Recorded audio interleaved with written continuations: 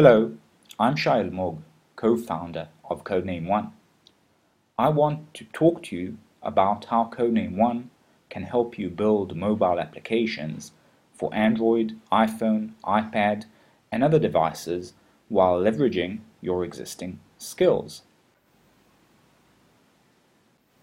First, let's talk about what Codename One is at a bird's eye view. Codename One allows developers to build true native applications, not HTML5 or PhoneGap applications, real native apps. We work directly on Android's native VM when running on Android, but on iOS we translate the code to C and integrate it with Objective-C, producing performance that is up to 3 times faster than iOS native code. Yes, faster than native. We are also free and open source, so we hope you join our community and take part in that. So let's start with a quick demo of what Codename One can accomplish, followed by how you can build a Codename One application. As you can see here, I have 2 elements on the screen. One is my physical iPad. It's mirrored through the Wi-Fi onto my Mac, and then recorded on video, so any video skipping is related to that overhead. The second screen is our Codename One simulator, which we use for development. Unlike desktop development, when building 2 devices, we need to simulate the various device behaviors, and this is the tool that allows us to accomplish that. I can rotate the simulator and access a great deal of functionality right from here, ranging from a unit test recording tool to bug tracking tools and network monitoring tools. As you can see, we have quite a few animations we can do in this UI, which work the same both in the simulator and on the physical device. Notice that the UI arranges itself differently when running on a tablet and on a phone. These are all trivial to accomplish using Codename One and are mostly automatic.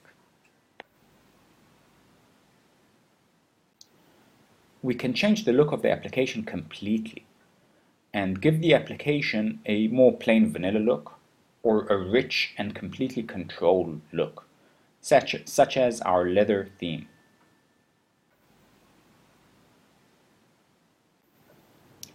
We can preview the application on a Nexus One simulator.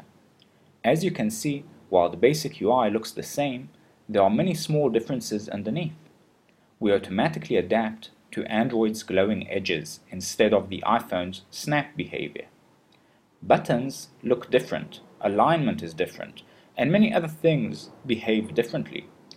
Yet we can apply things such as leather theme to make everything look and act more uniformly across different platforms. Then again, we can do the exact opposite and make things look like native Android 2 in this particular case, or like Android 4 when running on a Galaxy Nexus. Everything on a Galaxy Nexus will have Android 4's feel, including the actual native action bar behavior underneath.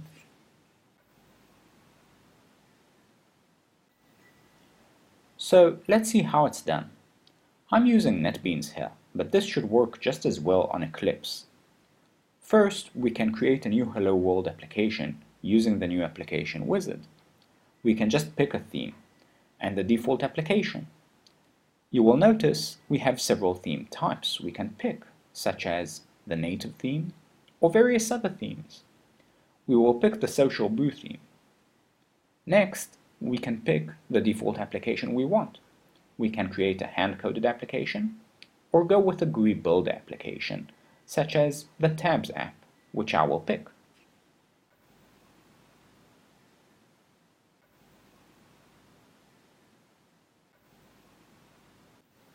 We now have a newly created application in place, which we can launch using NetBeans, debug, etc. We can play with the application in the simulator just like we can in any other application.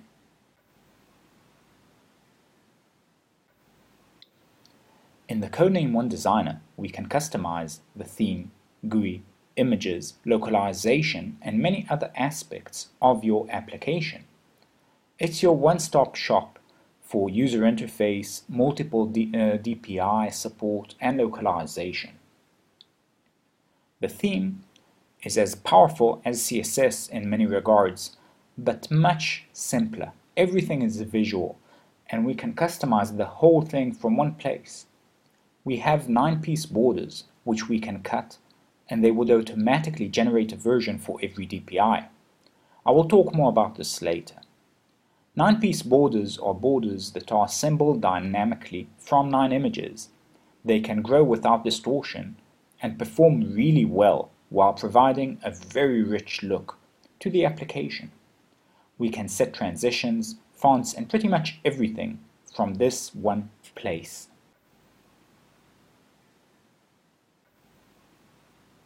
We also have the GUI Builder section, which allows us the sort of drag and drop user interface we are used to.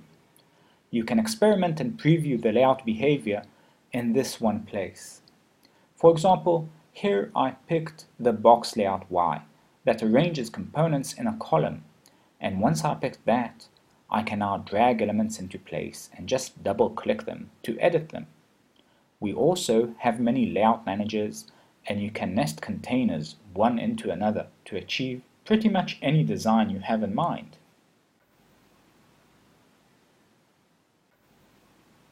The image section allows us to add multi-images, which can adapt to every DPI. DPI is the device density, which varies widely between devices. For instance, iPhone 4 has approximately 300 pixels per inch, while the iPhone 3GS has exactly half of that. Making an image look good on both devices is impossible without multi-images. The cool thing about this feature is that the tool can automatically scale the image using a high-quality scaling algorithm and adapt it for common device densities. We can do it by specifying the image resolution of the source image, and we automatically get images that match every DPI. To get a native application, all we need to do is right-click on the project and select the platform we want to build on. There is a bit more to do here since we need certificates for iOS, etc. But basically, this is it. On our cloud, we have Macs with Xcode and Windows machines, which means you can build native iOS applications without having a Mac, or a native Windows Phone app without having a Windows machine. You can build using our open source tools, but we only provide official support for this process to our enterprise developers since supporting native builds is very intensive. We hope this short introduction has been helpful to you. Please talk to us in our discussion forum. We thank you for taking the time to watch this short introduction.